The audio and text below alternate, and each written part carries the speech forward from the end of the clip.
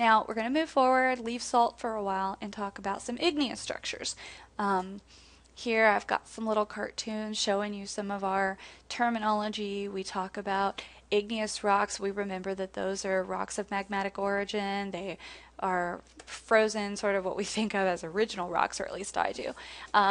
We talk about intrusive rocks. Intrusive rocks are underground. These are those plutons that come up, those batholiths, those huge injections of magma. You've also got dikes and sills and sheet deposits, and all of those are intrusive rocks. Extrusive, of course, is when the magma becomes lava because it's at the Earth's surface. That can come out of volcanoes. It can be marine volcanoes. It can be the slow, sort of peaceful flows of Hawaii, or the pyroclastic explosions that you get with your rhyolitic felsic magma.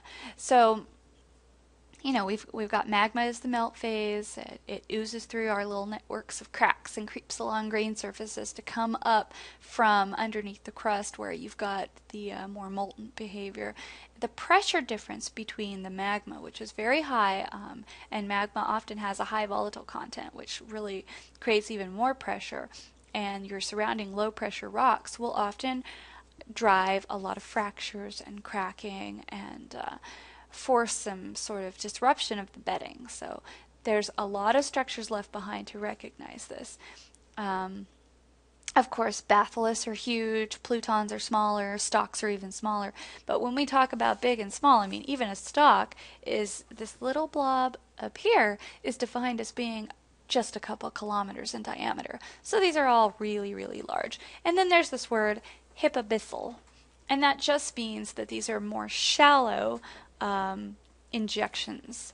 The difference can be important because obviously a shallower stalk or pluton in the crust is going to freeze a lot faster.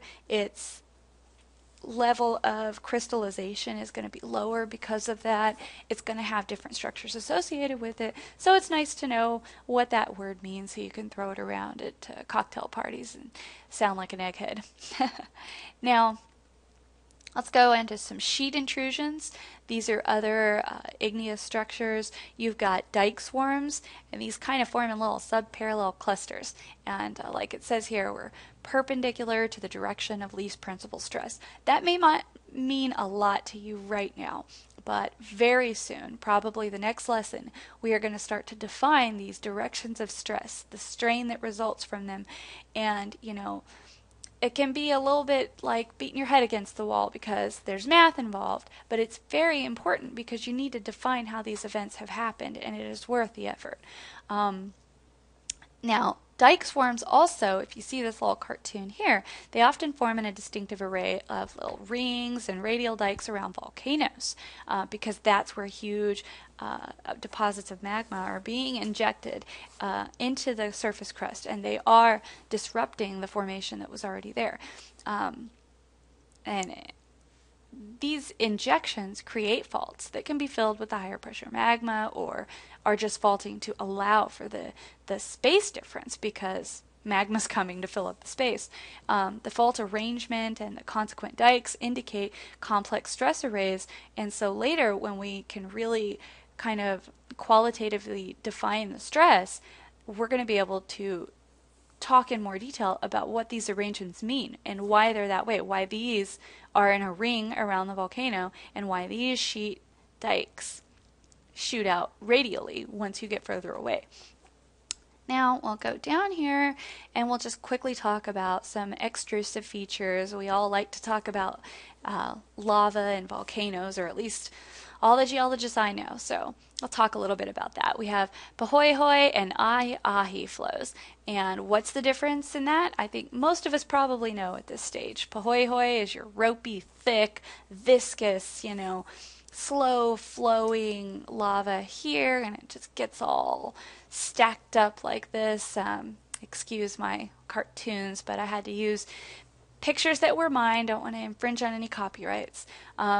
Ahi-ahi flows are a lot less viscous, so this is kind of my idea of an aerial shot of a big flow here, and what's happening is it flows a lot quicker, can create these little narrow channels and stuff, and it these little bits here are autobrecciation, and that's just that some of the magma is freezing as it flows along, and then those breccia pieces get kind of rolled back into the magma, and it all becomes kind of messy. As you can understand what you're seeing later on when you look at it, if you understand what's happening when it's freezing, when the rock is actually sort of forming. This is well, it didn't come out quite as illustrative as I'd like, but these are pillow basalts being sort of extruded under the water, and it's the water that causes them to freeze so quickly as they come out that they have these big pillow shapes, and they can be very distinctive deposits. Then we have ignimbrite deposits, and those are due to the pyroclastic flow, to the pre-magma flow, to the ash fall that can come out at the initial explosion of a volcano. So I drew a little thing here to illustrate how the ash cloud comes up, and it creates enormous amounts of ash when a volcano does explode. And then you've got this little forefront. The plug that pops out before the lava oftentimes is full of, depending on the volatile content of the volcano and everything, it's full of hot gases and ash and just these glassy sort of starry pieces that have been forming to wait for the explosion. There's just a bunch of junk, and that's what the ignimbrite deposit is. It's not plain old lava flow igneous rock. It's a messy kind of junk deposit that's usually underneath the lava flow.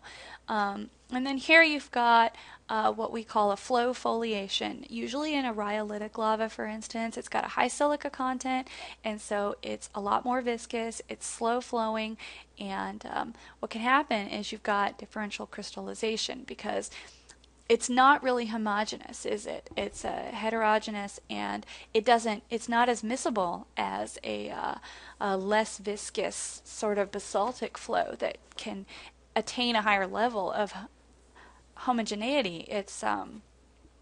It's more separated, less easily mixed together, and so little streams of this or that may crystallize out, and they stretch out because they're still kind of melty and gushy. They stretch out along the direction of flow, which is good because later this can help you to define how the flow is going. And they also create little microstructures that we'll probably talk a lot more about later. And then as magmas dry, they often show this columnar jointing. And you should Google some pictures of that. It's very interesting. They usually display this sort of hexagonal shape, and what this is it's a stress-strain relationship as it freezes, because the density changes and it has to kind of break up and fracture along certain planes, and this is how it does it. And later we can talk about that when we understand the stress and strain, but it's a very interesting structure to look at. I'm going to say that. And finally, we'll move on to last couple of interesting structures. Of course, these are rare. They're not the kind of thing you run into all the time, but we've got impact structures. And the most obvious of these are going to be like a crater. And you'll see some of the associated little things with the crater. Notice here, you have this really deep crater. Let's think of that one in Arizona, for instance. And then you've got a couple of layers here. First, you have this crater breccia, because when a crater that size is formed and an impact of that magnitude took place, it is going to mess up these underlying beds. So there is some chaos here. There is some extreme heat-driven melting and just interesting things. You can see shocked quartz in these areas. It really can't be formed by anything other than the kind of impact that a meteorite can make here. Now, what happens is, imagine this. You've got this come in, it crashes, a ton of junk flies into the air, and then you get a fallback breccia. That's what's here. You have some sediment that's going to be deposited over it because these are old. This has been eroded away. It used to be even taller. That's what that's meant to show you. Here you can get some overturned beds because they're just kind of thrown back. I mean, it's amazing to try and imagine what it is that went on here. And then you can see some of these smaller structures in the rock that will help you to sort of place. These shatter cones are interesting because this little apex here points in the direction from which the impact came. So you can define an angle that this crater was formed at. You know, the object that hit it, you can define the angle. Where did it come from?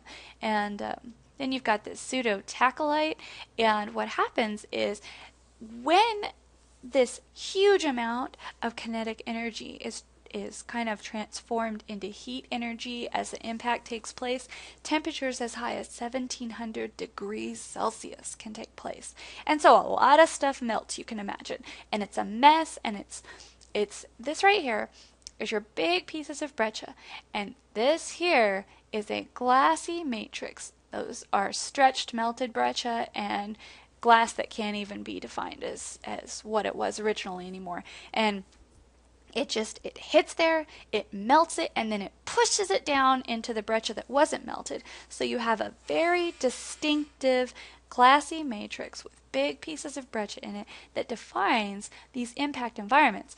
And while on Earth, this is very important because the moon, for instance, has no tectonic activity. You can see craters on the moon that happened eons ago, and they look about the same as they did when it first happened.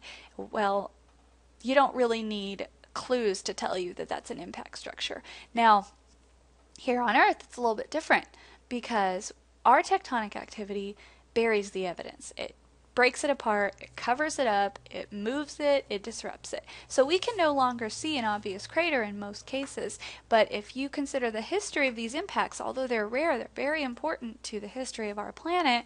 A lot of important events and extinctions are associated with them, so it's important to be able to recognize them. And if they've been buried in the sea or torn apart, when you see these things like the shatter cones, this shocked quartz, that's a form of shock metamorphism. You have forms of it like, say, stishovite. That's one of the forms of the shocked quartz. When you see these things that couldn't happen just in your normal sedimentary environment, they can help you to draw out the history that's kind of hidden in the rocks.